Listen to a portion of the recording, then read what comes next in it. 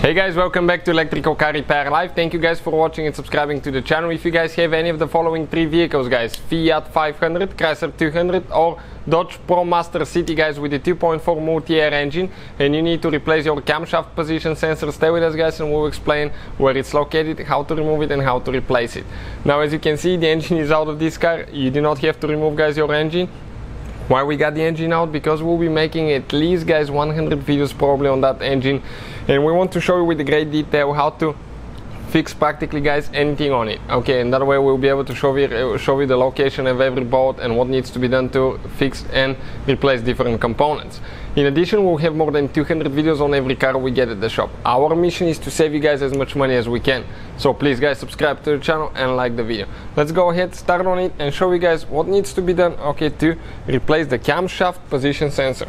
When you open guys the hood of your vehicle, you're going to face the engine that way. First thing that you need to do, you need to remove your engine cover. Grab it firmly and pull straight up guys. You have 4 bushings where it attaches to the engine.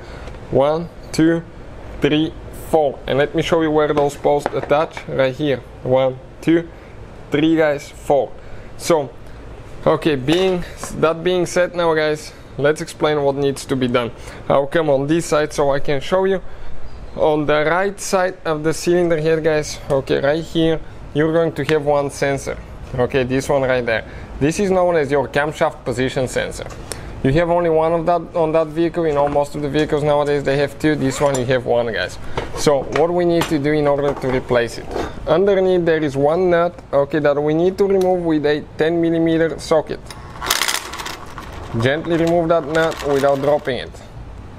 Perfect. After that you can grab that thermal shield. This is the one to protect the sensor from the heat from the exhaust and the catalytic converter. Here now that orange brown thing, excuse me, needs to be pulled straight up, okay, but ours is broken. It's supposed to stay up. When you pull it, that's to unlock the safety pin. Then press in the back, okay, and disconnect it. Okay, that's where you guys press. You can see, okay, right there, and pull it out. After that, with the deep socket, 10mm or wrench, remove that sensor guys. That bolt and the sensor. Now let me explain how to remove it. If you need to guys buy a new one, we'll have the link in the description of the video below where you can purchase one from for a good price, fast shipping guys. That's where we get our parts from. Never ever twist left or right, just go guys straight out. You have an O-ring, rubber seal that gets stuck a little bit. When you get the new one, always apply a little bit of oil on the O-ring, that way you will not cause any damage and it will slide in easy. Always make sure that the new sensor comes with an O-ring. Most of them will do. So that's how you guys remove it. Putting it together practically guys is in reverse order we took it apart. Thank you for watching. Please subscribe to the channel for more videos and see you guys next time.